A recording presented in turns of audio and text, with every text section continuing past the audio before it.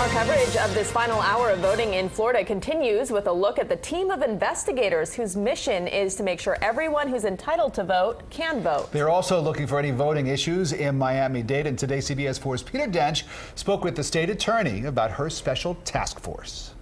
Strong words from Miami-Dade State Attorney Catherine Fernandez-Rundle before she votes. No matter how people are going to vote, voting, particularly at this time, is one of the most important civic duties and privileges we have as citizens of the United States. Which is why Emiliano Tamayo and other members of the state attorney's election response task force are observing voting at dozens of precincts, including the one at the Miami Science Museum. We're looking for everything and anything that keeps people from exercising their constitutional rights. The most important thing is for people to have confidence in the voting system.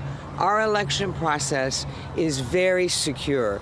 A map shows areas that team members go to. One of these teams that are wandering around the community, being available to immediately respond to ascertain if there's anything that's suspicious or inappropriately occurring. It's definitely good to give people an outlet and a way to express issues if there are issues. So far, a hotline has generated mostly informational questions and few complaints. Since Florida had such a great early voting turnout, I'm not sure that we're going to have as many problems as maybe some other states. The voter complaint hotline in Miami-Dade is 305-547-3300. Remember, you can even cast your ballot at the closing of the polls as long as you're in line.